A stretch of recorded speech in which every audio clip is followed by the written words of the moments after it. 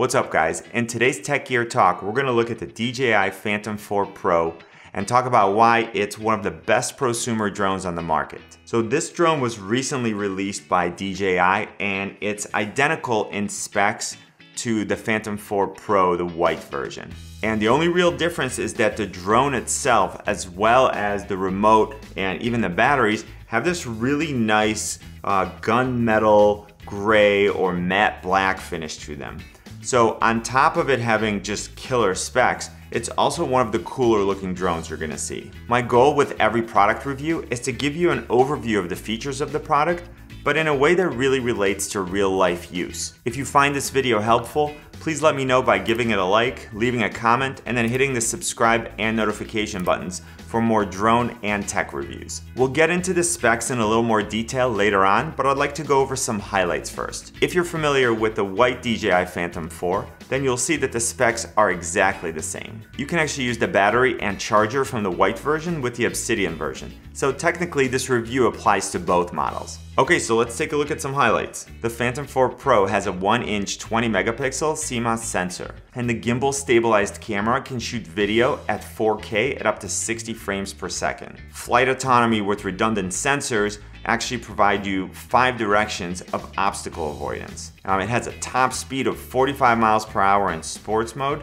There are a bunch of intelligent flight modes, and with each fully charged battery, you can get up to 30 minutes of flight time. There are 2 versions that you can buy, and the Plus model actually comes with a controller with a 1080p display built right into it. All right, so let's look at this drone in a little bit more detail, and I'm gonna get into the things that I take into consideration when I make a buying decision about a drone. If you do end up getting this drone or any of the accessories, it would mean a lot to me if you used one of the affiliate links in the description. It doesn't cost you anything, and then it helps support my channel and lets me get more products and then put out more reviews. So thank you in advance. Okay, so let's start out by looking at the construction and build quality of the Phantom 4 Pro. I think it's a super well-made drone. The body is sturdy and the build quality is really nice. The hull has been updated from the previous Phantom 4, and it now features a magnesium alloy construction which increases rigidity and reduces weight. And those are 2 really important things because we want to reduce the amount of vibration and movement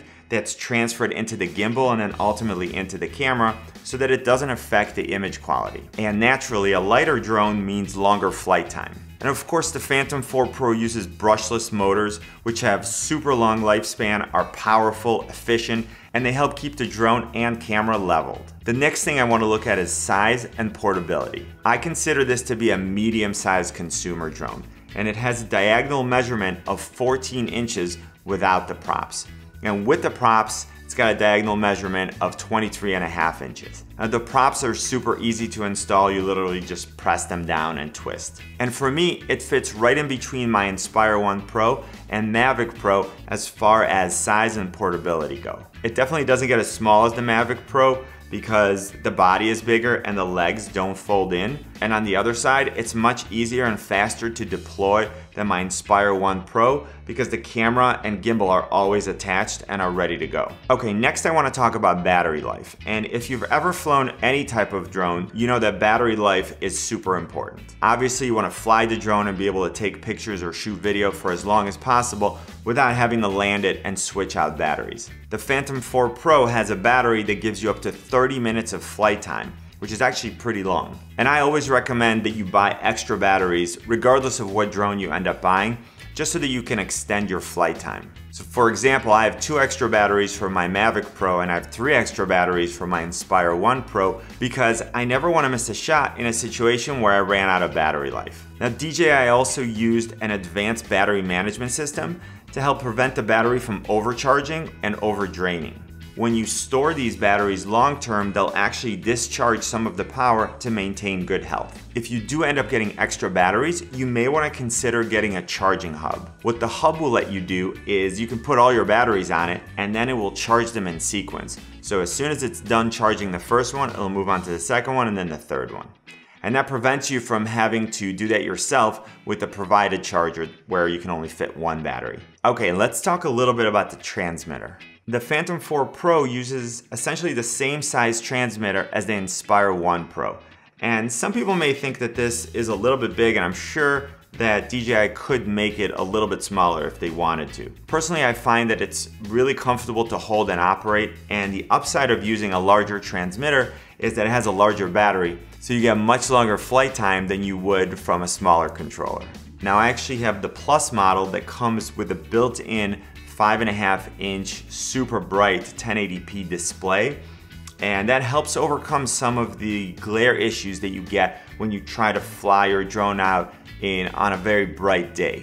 And the transmitter comes with the DJI app already installed, as well as some basic Android apps like Facebook, Instagram, Twitter, and a browser. Now I really like the fact that I don't have to use my cell phone or my iPad, because it's one less thing that I have to worry about charging. So obviously the screen, because it's connected to the transmitter, they charge at the same time. It's very standard DJI transmitter operation. You hit the power button once to see the current charge level, or you can tap it and then hold it down, and then the transmitter turns on. There's also an indicator light here letting you know whether the transmitter is currently connected to the drone or not. Now you can see that it's red, meaning it's not connected. If it was connected, it would be green.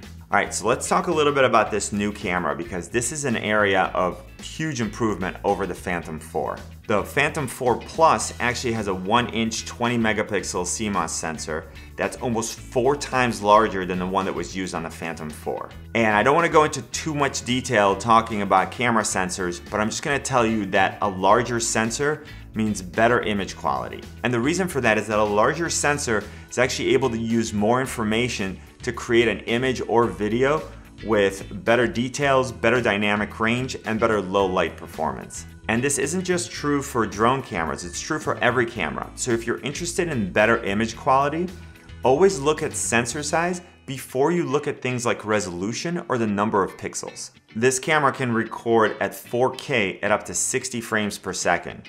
And it can record full HD or 1080p at up to 120 frames per second, which is super nice if you want to have really nice, smooth, slow motion. What's really nice about shooting 4K is that if your final output is at 1080p, you can actually reframe and crop your shot in post-production and then get exactly what you want.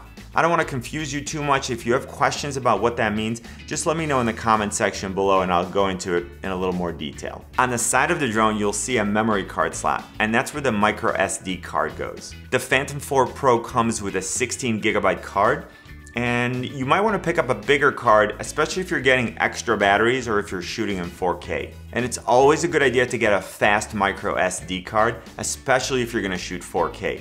And I'll put some links in the description to some cards that I use that I really like. Make sure that when you put the micro SD card in the drone, you do it upside down.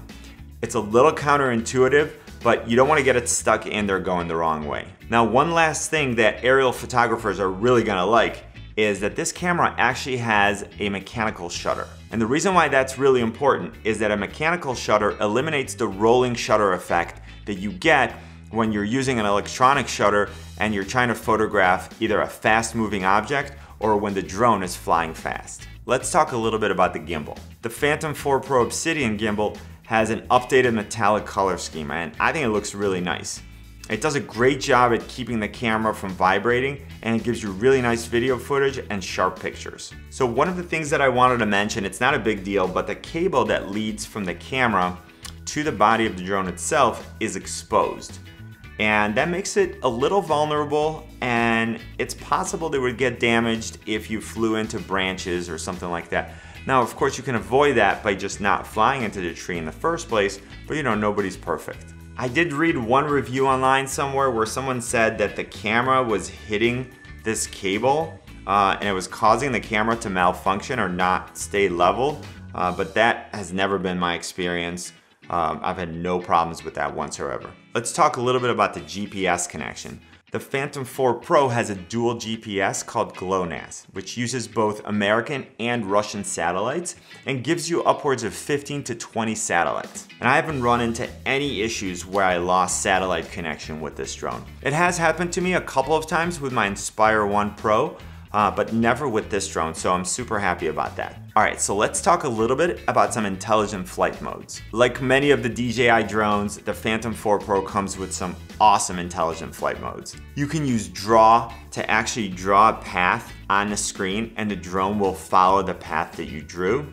You can use active track to select a subject on the screen, and then when you hit go, the Phantom 4 Pro will actually follow it in whatever distance you have it set up to, and you can actually circle around it. That's a super cool feature.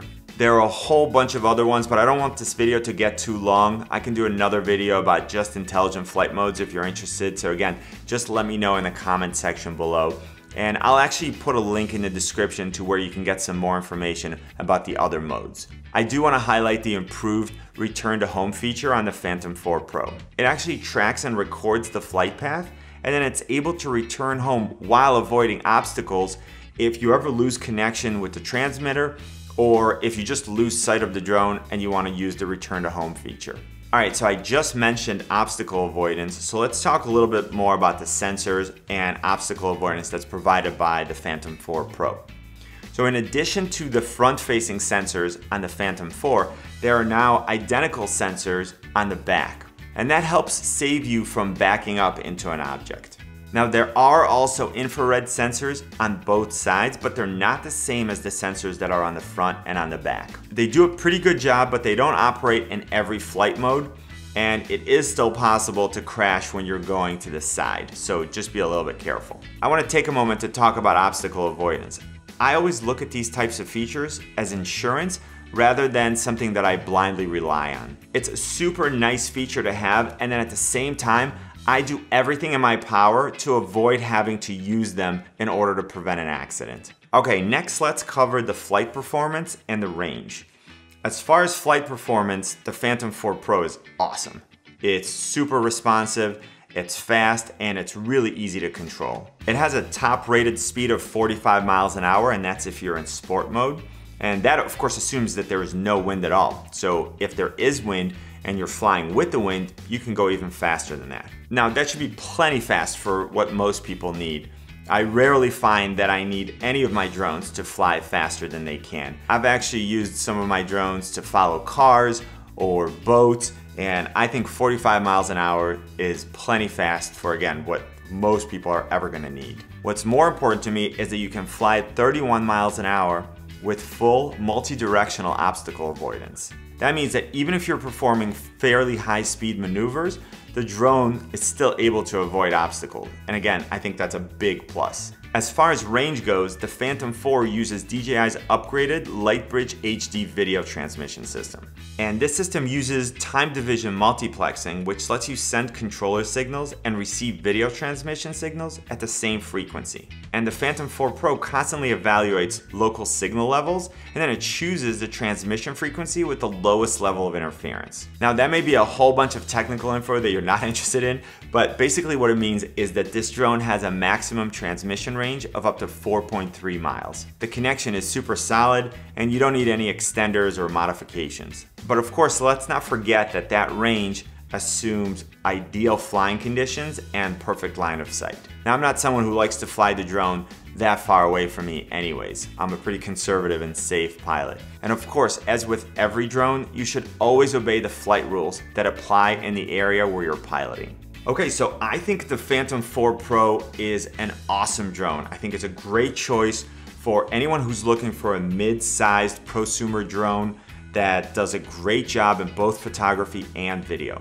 The camera can shoot 20 megapixel images, 4K video at up to 60 frames per second, and full HD or 1080p at up to 120 frames per second for even more impressive slow motion.